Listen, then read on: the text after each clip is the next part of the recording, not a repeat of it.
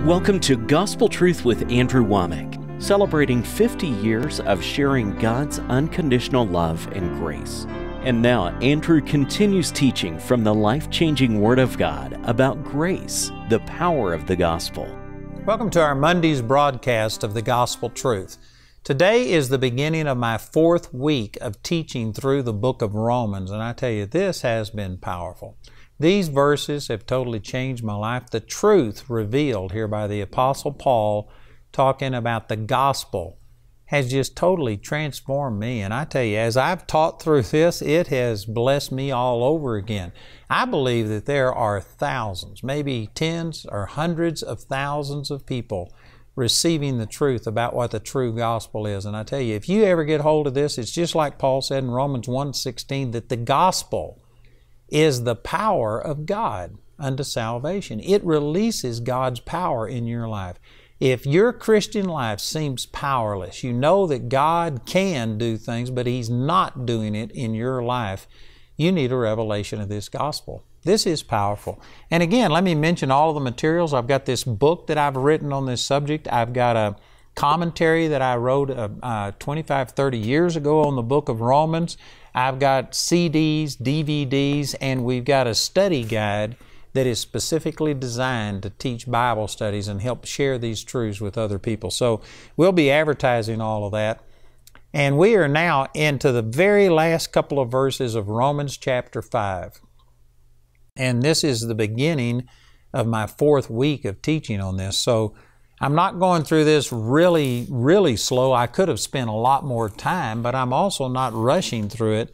And there's a lot of things that we've already covered. There's no way I can go back and catch you up on everything I've said. So please go to our website. You can watch the programs free of charge on our website. You can get all of the past issues.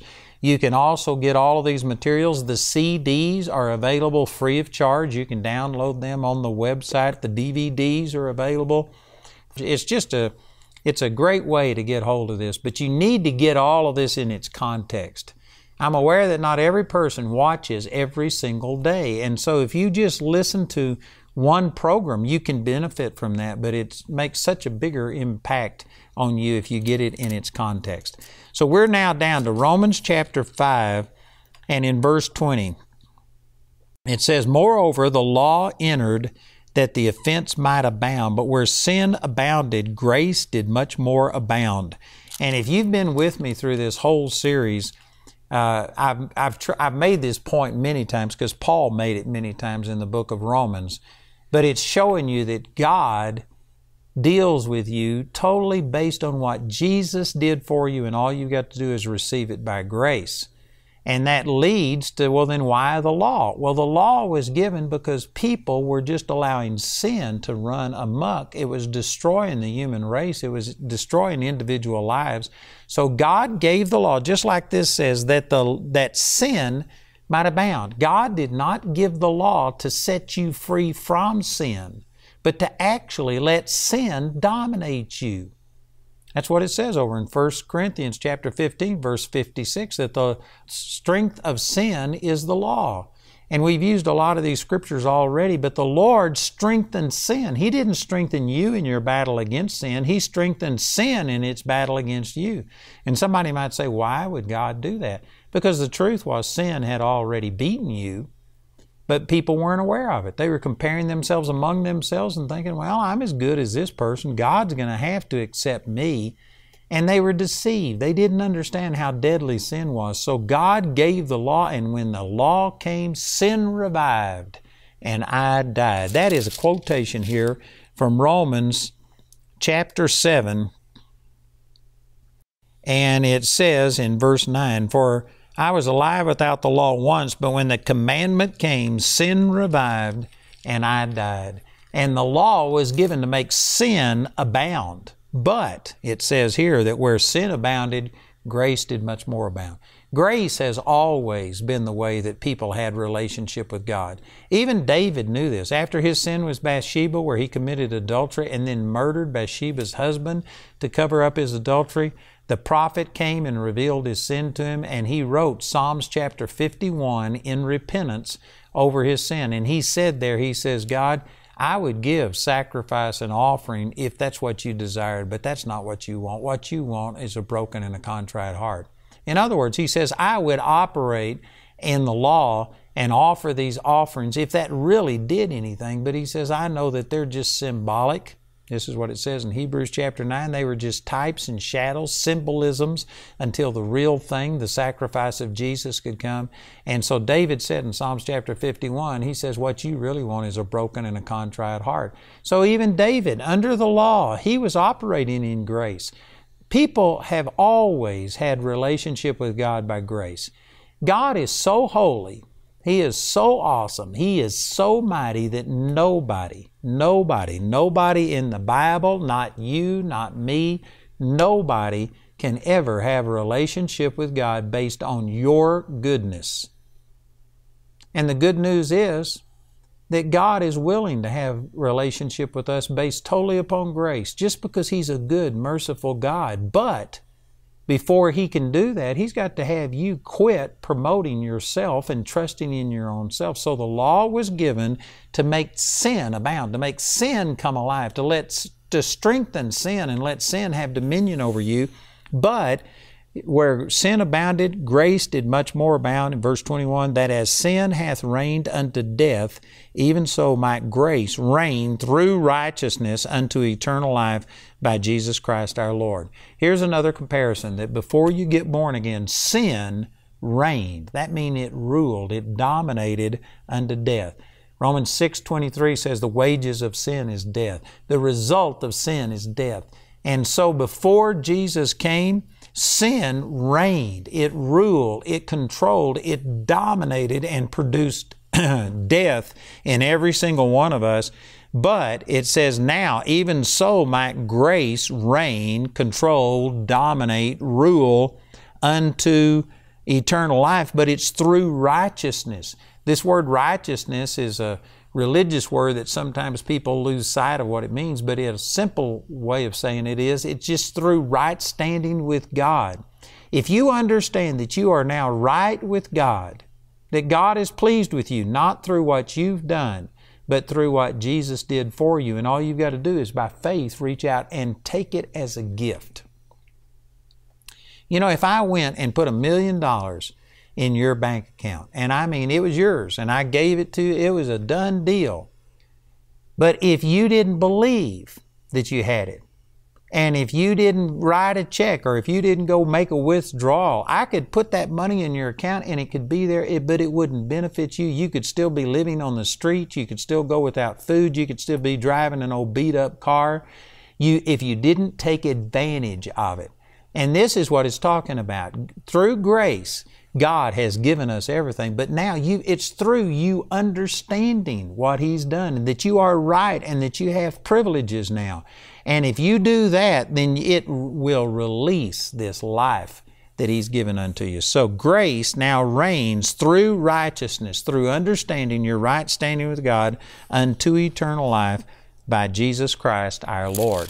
And so the next verse, Romans chapter 6, verse 1, this is powerful. Romans chapter 6 is an answer to, I know, a lot of questions that you've had as you've been going through this series with me. If you've understood and listened to my teaching over the last 3 weeks and the first 5 chapters of the book of Romans, where he says it's the good news that God loves you in spite of your failures, in spite of your bad performance. It's not based on your performance, it's by grace. And we showed that Abraham was justified in the sight of God and declared righteous before he had done the righteous act of circumcision. He was just justified because of faith. We use David as an example, and on and on. If you understand this, then a logical question should be, can I just live in sin? If you're saying that God doesn't hold my sins, He's not imputing sins unto me, can I just go live in sin as a Christian? Absolutely not, but that is a logical question, and that's exactly what Paul deals with right here. In verse 1 it says, what shall we say then? Shall we continue in sin that grace may abound? And his answer in verse 2 is, God forbid. Did you know in the Greek this is as close to profanity as you could get? I mean, it is like absolutely not. Matter of fact, one of the translations that I've read I'm not even going to say what they say, but it's, blackety. No, that's not what I'm saying. That's the way it was translated. And that's really in the Greek here, the point that's being made. This is an absolute, unqualified, negative. No, absolutely not. That's not what he's saying. But let me point this out. Paul said this right here in chapter 6, verse 1. He says it again down here in this same chapter in verse 15. What then? Shall we sin because we are not under the law but under grace? God forbid. And twice in the book of Galatians, when he's dealing with similar topics, he asks the same thing. Can we just go live in sin then? So here's my point. The gospel that Paul preached caused people to constantly say, are you just saying that we can go live in sin because of the grace of God? No, that's not what Paul was saying. No, that's not what I'm saying. But that is a logical question. And I dare to say that the vast majority of people watching this program who have been in church never ask that question, because the things that you're hearing that are being called the gospel is God's angry. God won't bless you. God won't answer your prayers if you don't do these things. God is going to quit fellowshipping with you. God will break off a relationship and stuff. That's what most people are saying. And because of that, the question never comes up. Are you just saying that because of the grace of God, I can go live in sin? That doesn't even come up in most people's experience because they aren't preaching the same gospel that Paul preached. When you preach the same gospel that Paul preached, people are going to think, are you saying that sin, I can just live in sin and everything's okay? No, that's not what we're saying, but that does need to be explained, and that's what Paul deals with here in Romans chapter 6. So he gives two reasons here in Romans chapter 6. I'll summarize this and then we'll go back and look at it in detail. But the first reason that he gives, in verse 2, he says, God forbid, how shall we that are dead to sin live any longer therein? He shows that when you get born again, you are created new on the inside and you are dead to sin. That does not mean that you can't sin, but it means that you are separated from sin. You no longer have this sin nature controlling you and dominating you. As he said in just the previous verses, that sin reigned unto death. Sin was in control. Sin was like a dictator. But when you get born again, you are separated from that old nature, that old man. It's dead. You are dead to sin, and now you should live unto righteousness. So the first reason he gives why you don't live in sin is because it's not your nature to sin anymore. That needs some explanation. We'll come back to that. And then the second reason that he gives here in Romans chapter 6 is in verse 16. Know ye not that to whom ye yield yourselves servants to obey, his servants ye are, to whom ye obey, whether of sin unto death or of obedience unto righteousness. So the second reason he gives is that you don't want to live in sin because it gives Satan an inroad. It's like throwing the door open and inviting the devil in. You don't lose your salvation, but you just give Satan a free shot at you. And the Bible says in John chapter 10, verse 10, that the thief, talking about the devil, comes not but for to steal, to kill, and to destroy. If you go out and live in sin, you are giving Satan a free shot at you, and I guarantee you he's going to try and steal, kill, and to destroy you.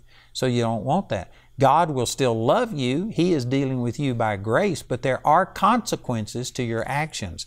So in Romans chapter 6, he gives two reasons. One, you have a new nature and you are now dead to sin. The second reason, you do not want to give Satan an opportunity against you. And you do give Satan legal right to come into your life when you go out and willfully live in sin. Boy, those are strong statements right there. But if you understand this properly, this will give the answer to, are you saying that we can just go live in sin? Absolutely not. I'm saying that God will still love you if you live in sin. It doesn't affect God's attitude towards you, but sin will affect your attitude towards God. Sin will give Satan an inroad into your life. Sin will take you further than you want to go, keep you longer than you want to stay, and cost you more than you want to pay. You do not want to live in sin. But as a Christian, if you are truly born again, God is not imputing your sin unto you, and God will love you even when you are a sinner. And if somebody watching this program says, oh man, this is awesome news. You just gave me the right to go live in sin. You gave me a license to live in sin. Well, let me say that you were sinning pretty good without a license. What I'm saying doesn't set people free to sin. It sets you free from sin. Once you understand the great love and the price that Jesus paid to make you right in the sight of God, man, love will captivate you and cause you to live a holier life than condemnation ever caused you to live. You know, I'm glad that God has given me this revelation and has called me to preach on the grace of God for many reasons. Number one, just because it's blessed me so much and it's set me free, and I have a great relationship with God, even though I'm not the perfect person.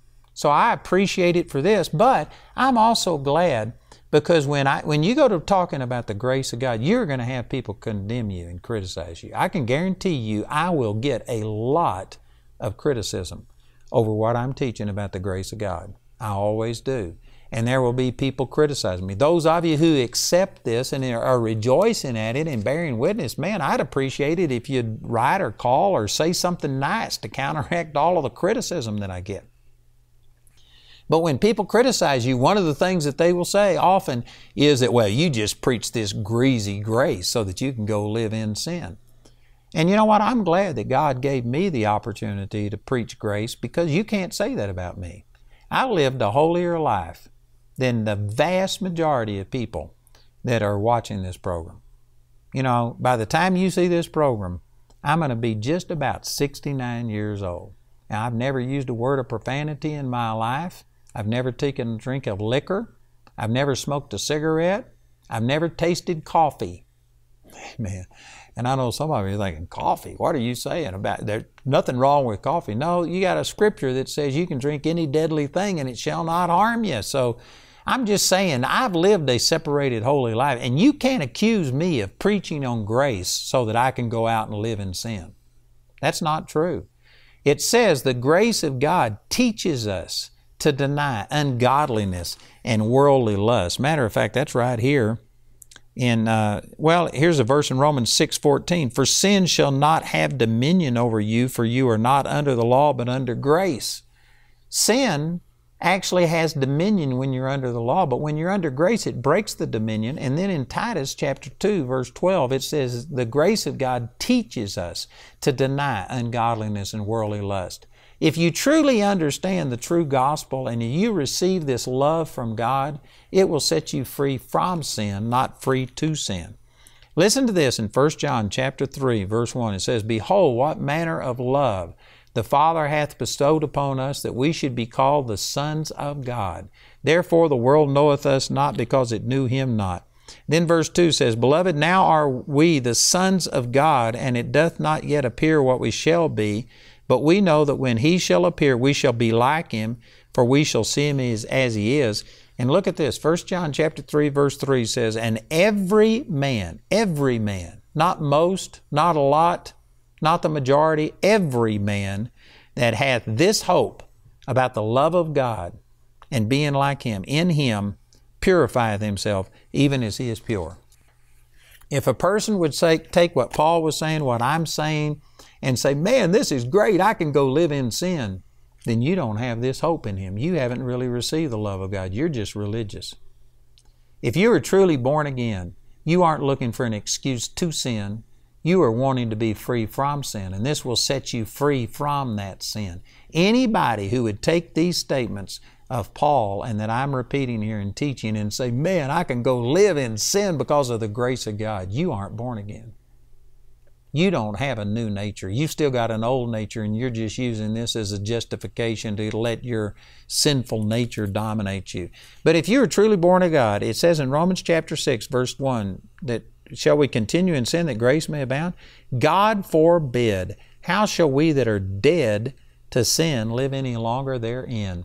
When you got born again, you had a nature on the inside of you before you got saved that was dead to God. You know, the word dead to us means something different than what it means to God. When you talk about being dead here, a person, that basically means that you've ceased to exist. You aren't anymore. But in the Bible, that's never what death meant. The Lord told Adam that in the day you eat of the fruit of the knowledge of good and evil, you shall surely die. He didn't physically die until 930 years later, but he died that day spiritually. He was separated from God. That's what the word death means from God. It's separation. When a person physically dies, they don't cease to exist. They still exist. The Bible teaches that our spirit and our soul go to God. It says in James chapter 2, verse 26, as the body without the spirit is dead, so faith without works is dead also. So your spirit leaving your body is what causes death. And it's separation. Your spirit doesn't cease to exist. It just either goes into the presence of God or it goes into hell. But you still continue to exist. Death is not ceasing to exist. It's separation. And when you were born dead in trespasses and sins, I've already used that verse a number of times out of Ephesians and other places, it doesn't mean that your spirit is dead in the sense that it's non-functional. It still is alive. It functions, but it's functioning independent, separated from God.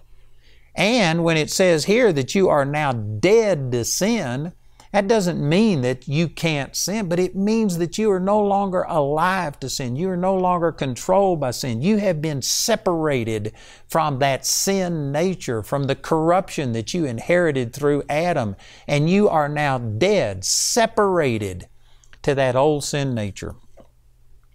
I'm going to say something right here that I don't have time to explain totally on today's program, so please listen in tomorrow, get the materials, or go to our website and get the full explanation of this. But as a whole, the body of Christ believes that we still have a sinful nature. And if you look in the NIV, they have totally missed what's being said right here. The NIV will talk about the sinful nature of man, talking about a Christian. Before you get born again, everybody had a sin nature, but when you get born again, your sin nature is gone. It does not exist. You do not have a sin nature. You are dead to sin. And it's going to say this a number of different times here in Romans chapter 6. Now, I know that what I'm saying is contrary to what most of you have been taught, but if you will just stick with me and go through Romans chapter 6, this will prove to you that this is what it's saying. You do not have a sinful nature and then a born-again human nature. I've had people describe it like there's a white dog and a black dog inside of you that are constantly fighting, and whichever one you feed the most wins. And the point that they're making is you got to be focused on who you are in Christ, your new nature and stuff. And there are some truths to be made there, but the bad part about that is that you still are identifying with sin. This is why I'm against some of these three-step programs, you know, that well, anyway, I'm not going to say that because I don't have time to defend it. But I'm just telling you, you are not an old sinner saved by grace. You were an old sinner, but you got saved by grace, and now you are the righteousness of God. Man, tune in tomorrow, and I'm going to share some things with you that will transform your life. I've got all of this written in this book entitled Grace, the Power of the Gospel. I have a hardcover Life for Today commentary on the book of Romans. We've got teaching on CDs, DVDs, and then we have this study guide that you can actually teach Bible studies and share these truths with other people. It's very simple. Our announcer is going to share all of this with you, and I encourage you to please get the materials and join me again tomorrow as I continue the gospel truth.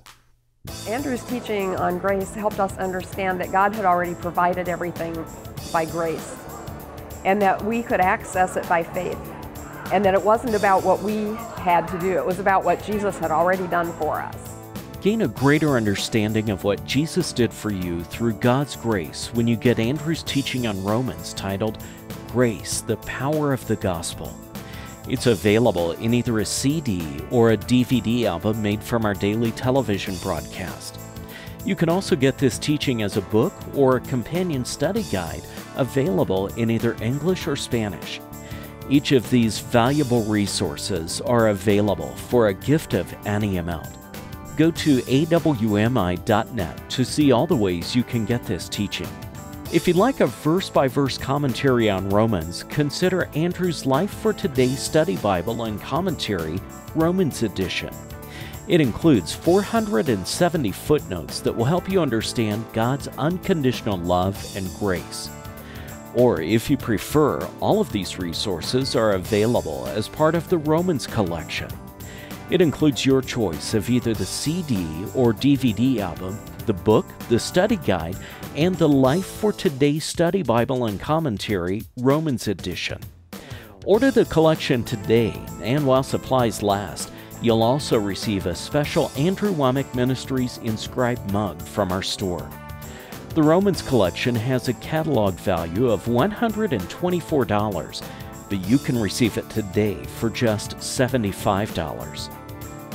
The fourth audio teaching in today's series is available for a gift of any amount when you write or call. We encourage everyone to give, but if you're simply unable to afford it, Andrew and his partners will provide this fourth CD free of charge. You can order resources or become a Grace Partner through our website at awmi.net, or call our helpline Monday through Friday from 4:30 a.m. to 9:30 p.m. Mountain Time. Our helpline number is 719-635-1111. To write us, use the address on your screen. We appreciate your generosity and hope to hear from you today. Our lives were turned right side up when we came to an Andrew Wommack event back in 2006. Our daughter Hannah was just given 2 weeks to live, but at that conference she was prayed for, and praise God she was miraculously healed, and she's 100% well to this day.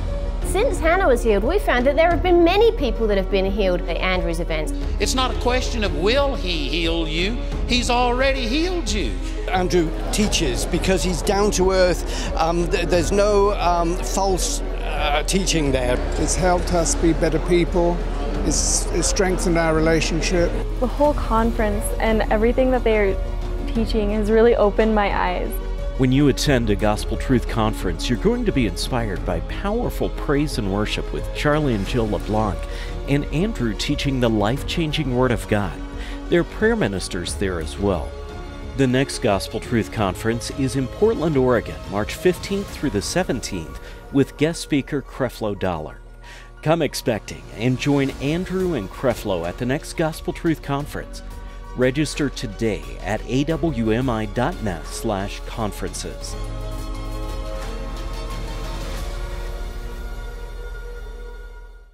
You know, if you would like to come to Charis Bible College, but you just can't bring it on yourself to leave where you are and move out here, I would like to let you know that we have extension schools all over the United States as well as many foreign countries. And we have morning classes, night classes. We have Saturday classes where you meet just 2 Saturdays a month and do the rest by correspondence. There's many ways for you to take advantage. So go check out our website and see if there is a Charis Bible College close to you. As Charis continues to grow, new locations are constantly being added. Students are being equipped through the Word of God and grounded in the message of God's unconditional love and grace. With over 70 locations worldwide and brand new ones starting, there is a Charis waiting for you. Please go to charisbiblecollege.org/mycampus to find a campus opening near you.